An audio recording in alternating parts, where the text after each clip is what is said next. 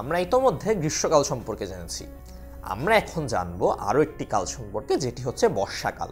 আমাদের দেশে জুন থেকে অক্টোবর মাস পর্যন্ত আমরা দেখেছি অনেক বৃষ্টিপাত হয়, এবং এই সময়টি হচ্ছে বন্ধুরা আমাদের বর্ষাকাল। এই সময় প্রায় কখনো কখনো পুরো দিনই বৃষ্টিপাত হয়। এত বৃষ্টিপাতের কারণ হচ্ছে বন্ধুরা এই সময়ে মৌসুমি বায়ু বঙ্গোপসাগর থেকে উত্তর দিকে বাংলাদেশের উপর দিক দিয়ে বয়ে যায়, এবং এই মৌসুমি বায়ুর ফলে বাংলাদেশের উপর দিয়ে যখন বয়ে যায় তখন প্রচুর বৃষ্টিপাত হয়, এবং এই ঋতুতে দেশে গড়ে 203 সেন্টিমিটার বৃষ্টিপাত হয়, যা পৃথিবীর অন্যান্য অনেক দেশের থেকে অনেক অনেক বেশি। এবং বন্ধুরা আমরা একটি নদীমাতৃক দেশ, আমাদের একটি উর্বর দেশ, আমাদের এত পানির থাকার অন্যতম কারণ হচ্ছে আমাদের বর্ষাকাল এতটা সময় জুড়ে হয় এবং এ সময় অনেক বৃষ্টিপাত হয়। এবং বন্ধুরা আমরা বর্ষাকাল সম্পর্কে জানলাম, এখন আমরা জানবো আরও একটি কাল সম্পর্কে, যেটি হচ্ছে শীতকাল।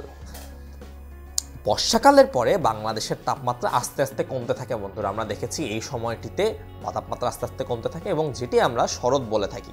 কিন্তু যেহেতু প্রধান একটি কাল হিসেবে আমরা বর্ষাকালকেই গণ্য করছি বর্ষাকালের পরে, তাই আমরা শীতকাল সম্পর্কে জানবো। বর্ষাকালের পরে যখন তাপমাত্রা আস্তে আস্তে কমতে থাকে, হঠাৎ করে কিন্তু বন্ধুরা আমাদের ঠান্ডা লাগা শুরু হয়। তখনই বন্ধুরা শীতকাল আসে এবং শীতকাল স্থায়ী হয়।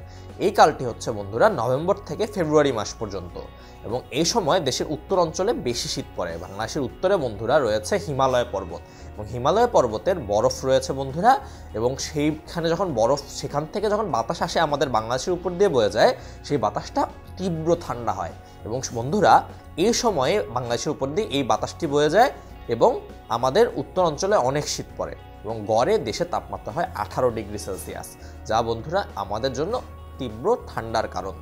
তবে বাংলাদেশে তুষার পড়ার মতো এত বেশি ঠান্ডা হয় না। পৃথিবীর অন্যান্য দেশে আমরা যেরকম পড়েছি যে কোনো দেশে অনেক বেশি ঠান্ডা পড়ে, তুষারপাত হয় বন্ধুরা, বরফ জমে যায়, বাংলাদেশে সেরকম ঠান্ডা পড়ে না, কিন্তু বাংলাদেশে মোটামুটি শীত পড়ে।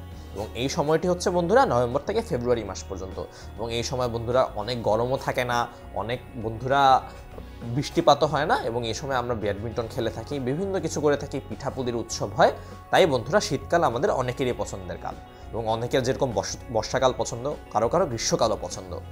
তাই বন্ধুরা আমরা এই তিনটি কাল সম্পর্কে জানলাম, এবং আমরা জানতে পারলাম বাংলাদেশের জলবায়ুর এই তিনটি প্রধান ভাগ। প্রত্যেকটি ভাগেরই কিন্তু বন্ধুরা নিজস্ব বৈশিষ্ট্য রয়েছে, যেগুলো সম্পর্কে আমরা জানলাম এবং আরও জানার চেষ্টা করব।